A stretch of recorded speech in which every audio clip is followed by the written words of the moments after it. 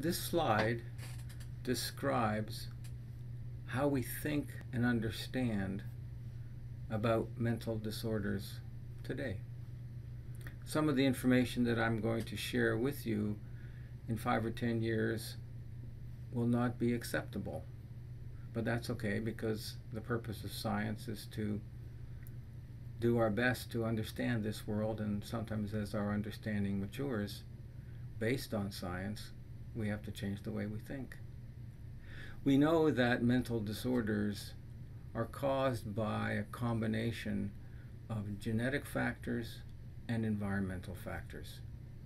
And we know that both of them interact on the brain to create the probability that an individual will develop a mental disorder or may not develop a mental disorder.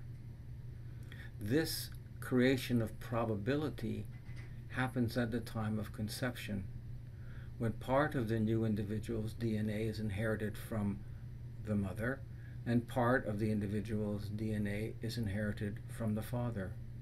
And frankly, it's the luck of the genetic dice what parts you get from which parent.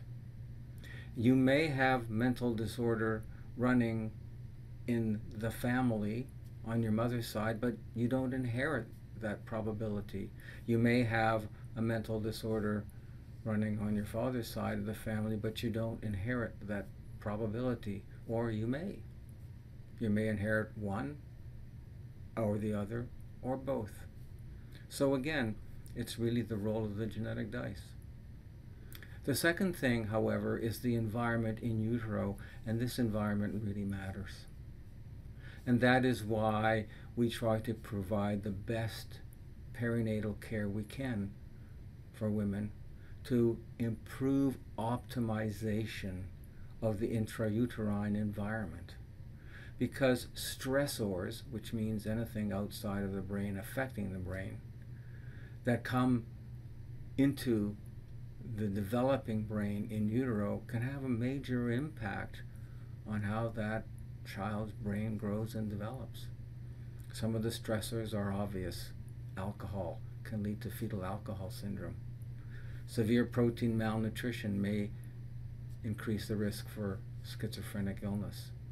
Different viruses. So the list is pretty long. And it's really important that, as much as possible, a healthy womb environment be provided to all women. The second part of this interaction occurs during the birth process.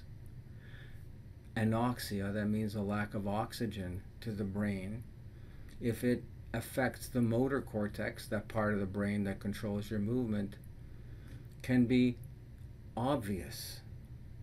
Cerebral palsy is the word that we use to describe that. But if that lack of oxygen affected the parts of the brain that control mood or control different emotional states, it may not be that obvious. And the next phase in this development is the early developmental years. Those first few years of life are characterized by incredible brain development, and environmental changes that occur during this time of life can sometimes, not always, but sometimes, push brain development in one way or push it into another way.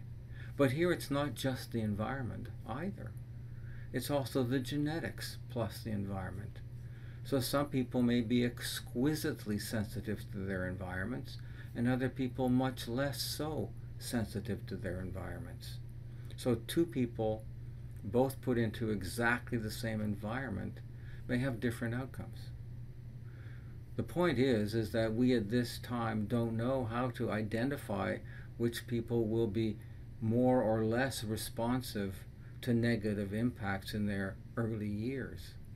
So our task is to try to provide the optimal environments that we can for all young people, because, as we say here in the Maritimes, a rising tide lifts all boats.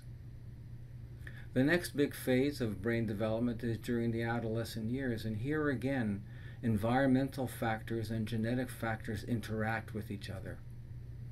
And challenges in brain development that may have occurred earlier in utero or during birth or in those first few years of life may become manifest during the adolescent years where we didn't see them before. And that can be because of the rapid changes in brain growth and development that occur during the adolescent years. Things such as pruning of parts of the brain of receptors that are no longer needed. Also, it can be the impact of the genetics that show themselves at that time of the developmental cycle. So let me go back to pruning. If there is a genetic basis to pruning, and there is, you may have inherited a gene that prunes your brain effectively and efficiently, or you may have inherited genes that don't prune the brain effectively and efficiently, which could lead to mental disorders.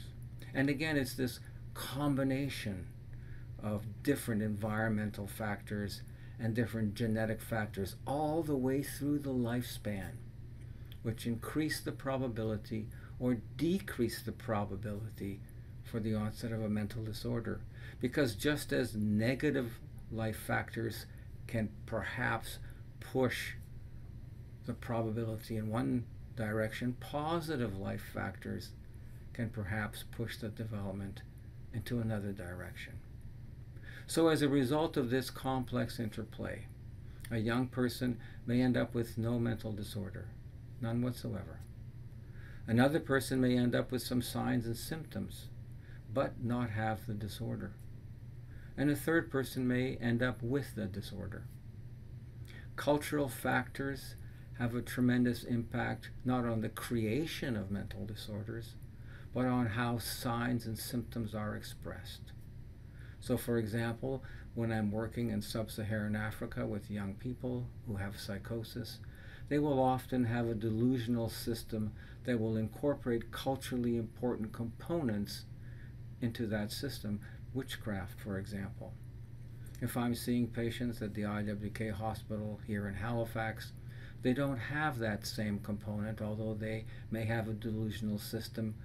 They're much more likely to think that someone has implanted an electrode into their brain and that the FBI or the CIA or some organization such as that is controlling how they think. So, in a nutshell, the probability of mental disorders is on the basis of genetic endowment and environmental influences that begin from the time of conception and continue throughout our entire lifespan.